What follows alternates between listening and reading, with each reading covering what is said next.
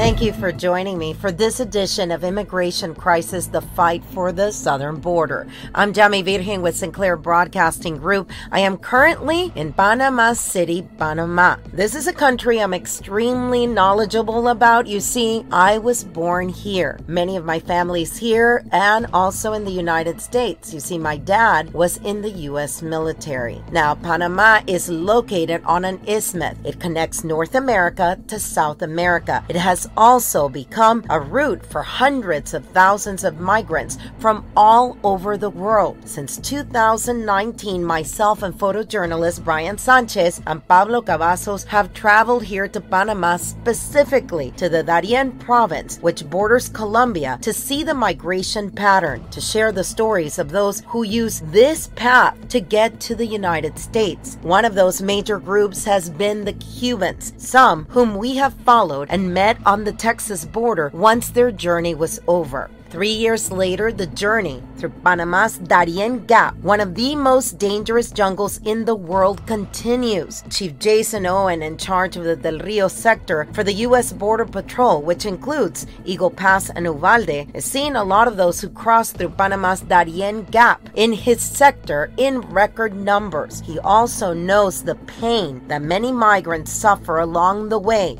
some even losing their lives. In this segment of Immigration Crisis, the Fight for the Southern Border, Owen sends a message in Spanish to some who may be still here in Panama waiting to continue their migration north before he says it is too late.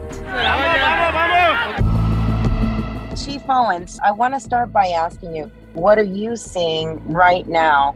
We're right now in Panama City. I've been seeing the numbers. I get the numbers often sent to us from Panama as to what they're seeing along the border. And there seems to be some changes. The numbers are still high, but the routes are changing a little bit. Are you starting to hear that at the border there in Del Rio? The traffic that we're seeing is largely the same as it has been for the past several months. And I just kind of pointed out the shifts in traffic patterns that we'll see, whether it's here or in Mexico. That's not uncommon for us to see, depending on the impact that we, our partners in GOM, are having on disrupting that flow and the criminals that are impacting it. So what I basically said, we're not seeing a lot of change on the border compared to what we've been experiencing the last several months, and it's not unusual to see shifts in traffic like that. The changes that I'm hearing here are basically the routes that they are taking. But now that Cubans are also now flying to Nicaragua and then going to, specifically, which I found it very odd, that they're going to Piedras. So they're taking a different route of flying out to Nicaragua because they're finding it more difficult, and as word is getting out, which is amazing to me. We've been seeing people come through the Darien Gap for a while, and all of a sudden, they're changing it, that they're not going through there. But it took it about a year for them to realize how dangerous it is to go through there. Is that surprising to you? Well, so knowing the Darien Gap, not as well as you and your family know it, of course, but that it's surprising to me that anybody would want to risk it and go through that area, because that's been a dangerous area for quite some time. But so much of the shifts in traffic patterns happen because of word of mouth, because of information being shared on social media by those that are coming across, by the smugglers themselves. And so I guess it doesn't surprise me that it could take some time for word to get out and make its way all the way down to those points of origin where folks are actually coming from. But like you, I think it's dangerous, and it has been for quite some time to try and go through that area. So I guess in one sense, from a safety standpoint, that's good news. Tell me about the people that you are seeing. What are your numbers looking like? What are the breakdowns of those numbers? Children, women, what countries? What are you seeing right now? So we're still seeing, like I said, on average of about 1,300 people a day that we're catching, and usually anywhere from 2/3 to 3/4 of that are single adults. So here in Del Rio, the number of family units and unaccompanied children that we're seeing still represent a relatively small number of the overall population that's coming across. The countries that we see the most are the folks from Cuba, from Colombia, from Nicaragua, from Venezuela. that make up the majority of the people that we're currently holding in custody. What are you doing to get ready? I mean, the summer months, and even though it's extremely hot right now in Texas, the summer months are when you guys usually see an uptick, right? It is, and that's where we shift to our rescue posture. We have our Borstar teams and our EMT personnel that are deployed to those high risk areas, especially within the sector, the more remote areas. We have the rescue beacons deployed. We have the special operations group personnel, the national Borstar team that will send personnel down to augment the special operations detachment that we have here at sector. So that more than anything, those are the changes that we typically see every summer, so that we can try and be there as much as possible to make those rescues and save the lives where we can, along with the messaging campaign. You know, we have a very good strategic communications branch that constantly works on the messaging to put out just how dangerous it is to not only to cross through here, but to make that journey at all. And we've started seeing some of the tactics that the smugglers continue to use. You know, the locking people in trains, locking people in U-Haul trailers or in small compartments. So the dump trucks that we've been seeing that are being used as smuggling methods, where people are they're packed in, and it's there's no air conditioning, there's no water, and they're there for hours, and we've had people die already that have been in those conditions, and as we've continually said for years now, the smugglers absolutely do not care. So messaging about being aware of the dangers in those tactics, and to not put yourself in that situation, the dangers that come with, you know, crossing through an environment like Del Rio, where it's desert, there's not a lot of water, extreme temperatures. Trying to make sure people are aware and educated what they're facing if they're going to be putting themselves in this type of a situation. That, more than anything, is what most sectors will be doing this time of year to get ready for these summer months, to try and save as many lives as we possibly can. Chief, and it's amazing to me that you're talking about that and the messaging. And there is a woman that I will be having on one of the podcasts, who's from Colombia, who's here in Panama. And the conversation that I had with her, unreal. And her family urging her not to make that trek. You've made it to Panama. You're living in a good area. You're making money. The Panamanian government is actually going out of their way to offer people a path to be able to work in this country. And, you know, the urging of her husband to get to the United States. Let's go. It's just amazing to me that people still, you know, don't quite get how dangerous this is. And that's something that we contend with almost every day. I mean, it's so I think whenever people hear us talking about the dangers and that it's not worth making the trip, they may question our motives because from an enforcement standpoint, you know, we're there to stop any illicit traffic coming across the border. But it comes from a good place. It comes from the men and women that are out there in the field each and every day, that we are the ones that actually see these deaths. We are the ones that actually make these rescues. We see the conditions that these people find themselves in. Some of them are lucky to escape with their lives. We are the ones that are providing the emergency medical care to these folks whenever they're massively dehydrated or they're injured along the way. We're the ones that see the inside of these stash houses or have to go inside these tractor trailers when it's 150 plus degrees to help pull these folks out. When we're talking about the dangers of this trip, it's coming from experience. It's coming from being there and seeing what these folks are having to go through. It's absolutely not worth it from the moment these folks leave their home and they put themselves in the hands of criminals. Let's be very frank with who these smugglers are. These are criminals that are trying to circumvent the processes that multiple countries have in place, and they do not care if you live or die. They do not care. All they care about is making as much money as they possibly can. It's unfortunately, a very lucrative business for them, but it comes at the cost of lives of innocent people. And that's what we see each and every day, especially here in a place like Del Rio. Yeah, and I think also with the population that you're getting now, you hit it also. People often think that it's only, you know, people from Guatemala or people from Mexico that are coming. There's people from Colombia and Venezuela that are now coming at a different rate because of the political situation in their country. But those people, a lot of them are not quite ready for the realities of what it is when you're trying to cross like this. A lot of these people are educated and may not have lived, out in a farm, rural area where you're going to have to survive in extreme heat. And I think, I don't know, tell me, how surprised do you think a lot of them are when they have to go through all of this and they come, asking for help from Border Patrol? Well, and I'll go one step further before I answer that question, Yami, to kind of reinforce what you just said. So just here in Del Rio alone, this fiscal year, we have caught people from 107 different countries. So it is not just folks from the Northern Triangle. It is not just folks from Central or South America. We're talking about people from all over the world that have no idea what's in store for them whenever they move through environments like this. And I can tell you from personal experience, when I was on the Borstar team and taking part in these rescue efforts out in California, we would come across people that were told by the smugglers that it was a 2-hour walk, and they would have one bottle of water. And sometimes they would be wearing shorts and sandals. And we knew, and the smugglers knew, that it was several days by foot to get to where they were going.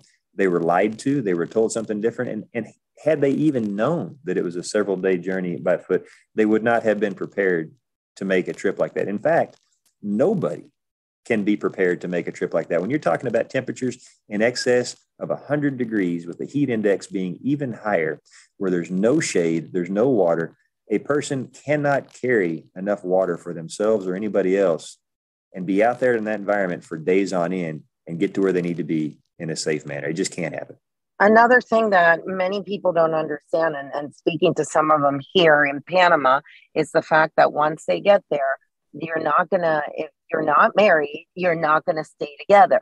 Men are going to be sent one way, women are going to be sent another way. They have this image of, they walk in, they stay together, and, the whole process is together. You're probably going to be separated from the group that you traveled with, right? Well, yeah. So first off, there's no guarantee that the smugglers are going to keep you together. We find people that get separated by the smugglers all the time, or get left behind by the smugglers if they can't keep up. Whenever they get into our custody, we do everything we can to keep the people intact with the folks that they came with. But at the end of the day, we have to think about the security and the safety of everybody involved. And so we will not put males and females in the same holding cells. We will not put children with adults in the same holding cells unless we can dedicate that cell to just that family. And then it becomes a capacity issue. If we're catching 1,300 people a day, we only have so much holding space to use. And so a lot of times that does mean that people are put in different holding areas while the processing is taking place. But that has to take place. It's actually policy to make sure that everybody is kept safe while they're in our custody. For the people that you're seeing come in, the ones that say that they've made that trek, through Colombia, through Panama, through Central America, when you're getting them, what type of injuries do you get them with after that journey? Well, it's not uncommon whenever we encounter them, out in the desert, that they're in a state of dehydration. They've been out there, they're badly sunburned, or they'll have blisters on their feet. They sometimes they roll an ankle. Sometimes they've broken limbs. Sometimes if they're in those compartments that we're talking about, it goes beyond just being dehydrated, where they've already entered into heat exhaustion and in worst cases, heat stroke. And we just had one just the other day that was part of a load we pulled out of a belly dump truck. That's the kind that empties out of the bottom, that had over 60 people in it, and one of them was already dead whenever we found him. We did everything we could to save their life, but they were too far gone. And it begs the question, had we not interdicted that load and had it gone to wherever it was going, how many more would have died by the time they got there? We already had one die. We already had one that was in a bad state. There's several that were in a bad state when we got to them. By the time they got to, let's say, San Antonio or wherever their ultimate destination, is it reasonable to think that others might have already died? And what would have happened to them? What would the smugglers have done? Those are questions that we ask ourselves all the time. there's no answer for those questions for the ones that we don't interdict, that we don't see, that we don't catch. That's why it's so very important to have us out on patrol and trying to catch everything that we can, not just for the security and safety of the people in this country, but for the migrants as well. Chief, when people do arrive there, security wise, you are running them, because we often see the press releases where you're talking about the number of felony. Sometimes there's sex offenders that are trying to get back into the country. So those checks and balances you guys are doing there at the border are the same to an extent that they're doing in Panama. I know when I go out to Darien, we see, U.S. personnel there doing biometrics, doing Interpol, running fingerprints right alongside of Panamanian Border Patrol, which they're called Senafront. So that job that they're doing there, they may catch some of them, but you still have to run them through when they get there to the border, correct? That's absolutely right. So that's at the end of the day, we all have to remember what the mission of the U.S. Border Patrol is, and that is border security. Our mission is a security mission, and it's important not to conflate the security mission with immigration and the humanitarian mission that comes with that. The concern that for us that comes from the influx that we're seeing right now is that it takes us off of that security mission. The people that we put out on social media that we're coming across, that's to create awareness of there are criminal elements out there that are taking advantage of this humanitarian crisis, of this migration influx that we're seeing. There are bad people that are trying to either mix in with these economic migrants that are trying to come in looking for a better way of life. There are people that are trying to evade our capture by crossing in other areas where we can't be because we're dealing with that humanitarian crisis. That is what impacts the people of this country each and every day. That some of these people that we see, we're talking convicted murderers, we're talking people that they're sexual predators, they've done jail time, they're narcotic smugglers, they're gang members, they come from special interest countries that have a known terrorist nexus. There are people out there that do mean to do harm to the people of this country if they're able to make it in. That is why the Border Patrol exists. That is why we need to be out there on patrol. We will always be there to lend a helping hand in a humanitarian crisis and do what we can to save lives, because at the end of the day, the men and women that wear this uniform, they're public servants, they're first responders. They felt that calling to do something to serve a greater good. They'll always be there for that. But while they're occupied in that mission, they're not able to do the mission that the American people depend on them to do each and every day on the security front. Would you like to say something that people that may hear this podcast, people like the young woman that I'm speaking to you about that are still on the fence about making that trek all the way up to your border and expecting to just, be a walk, an easy walk into the country? Bueno, voy a tratar de hacerlo en español, pero recuerde que vengo de Oklahoma y prácticamente no puedo hablar ni inglés, mucho menos español. Pero le voy a decir a todos que realmente no vale la pena el viaje, porque es bien peligroso desde el momento que salga de su casa hasta el momento que llega a nosotros. Está en peligro. Los criminales que son los contrabandistas, realmente a ellos no les importa la vida de ustedes. Y desde el momento que está en las manos de ellos, realmente están en peligro. Las casas de seguridad van a estar allí una semana o 2 semanas sin agua, sin baño, sin aire acondicionado, cruzando el río, el corriente bien fuerte. Tenemos gente que se muere cada año. De hecho, hasta ahorita tenemos más de 80 personas en este año fiscal que han fallecido por el río, por el desierto, por toda manera, a las manos de los contrabandistas. Y los trailers y las camionetas iguales. Y una vez que llega a su destino, a saber lo que va a pasar, porque realmente esa gente le van a poner a trabajar en condiciones muy graves. Y si viene con su familia, si viene con niños, es peor, porque imagínense, tenemos criminales sexuales cruzando por la misma ruta que ustedes están pensando en cruzar. Tenemos criminales denunciados por homicidio, de marras, de traficantes de drogas, cruzando por la misma ruta que ustedes están pensando en cruzar. Entonces, cuando digo que no vale la pena este viaje, que es que está bien peligroso. Es de corazón que digo eso. Your Spanish is very good. And that message will definitely come across to those people who will hear this message.